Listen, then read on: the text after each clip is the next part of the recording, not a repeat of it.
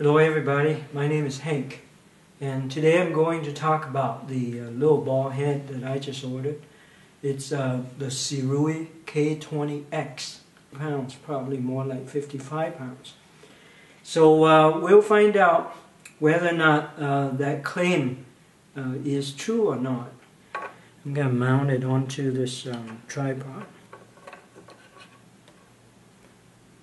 like that. You can see that it looks like there are two knobs for this one, but actually it is three. There's a low tensioning knob built in within the big knob here.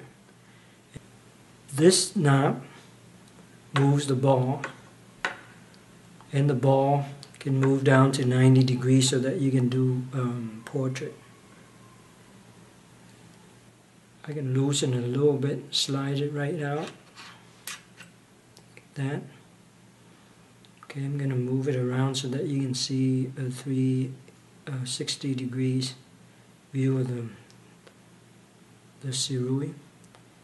The panning is absolutely smooth, and the tensioning is very good also. I have a camera here, a Canon 5D Mark III with a Canon 400 5.6 lens kind of setup, which is not that light, not that heavy, 6 pounds. And this thing handles it with ease. I mounted this giant setup here, same camera, different lens. This is a Canon 600mm f4 version 1.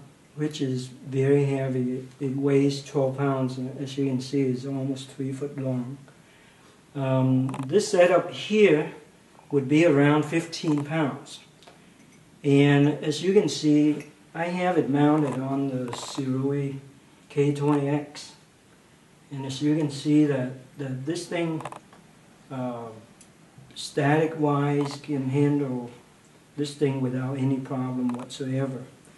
But the real test is what happened when you tilt it, under load and all of that. Will it do it? So we'll find out, okay?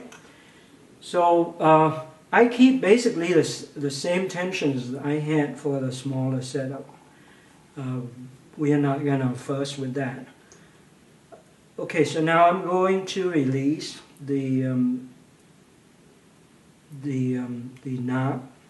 And then we'll try to tilt it. As you can see that the tension that I set for the smaller thing doesn't really work with this, because this is like way too heavy, okay?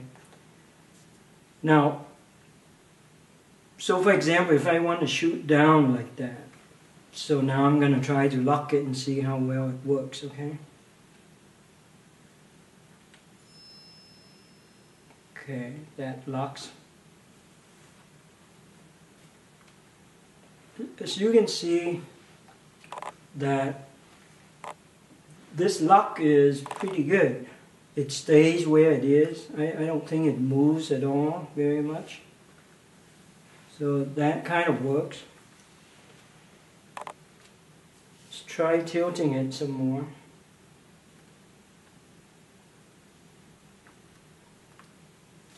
So I don't see how you would be shooting crooked like this, but just for the purposes of trying.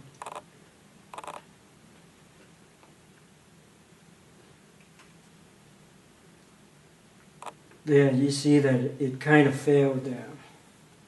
It flopped down. Now, of course, I didn't tighten it 100%. I don't like doing that to my equipment. I don't want to tighten it to the maximum. I just did now with this, and as you can see that once you tighten it to the maximum, it kind of holds. So this ball head in a bind, you can use it with a heavy setup, but remember, this setup is only 15 pounds. Okay, the load, the rated load is 55.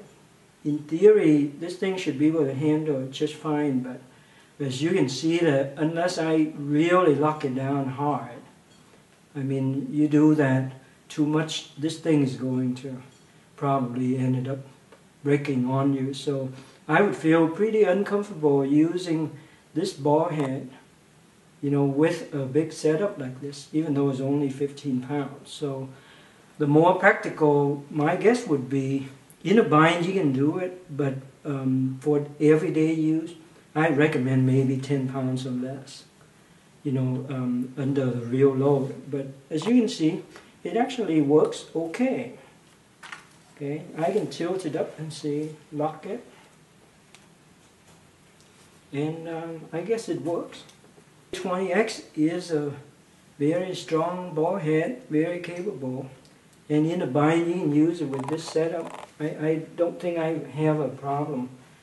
And I actually can probably shoot birds with it. I wouldn't do it. I would use a gimbal setup, which I have, versus something like this. But as you can see, you can do it. It's totally usable. Even though it sometimes gives out on you. You kind of have to tighten it quite a bit. But it is usable. Okay, with that, I'm going to sign off. Thanks for watching. See you later. Bye.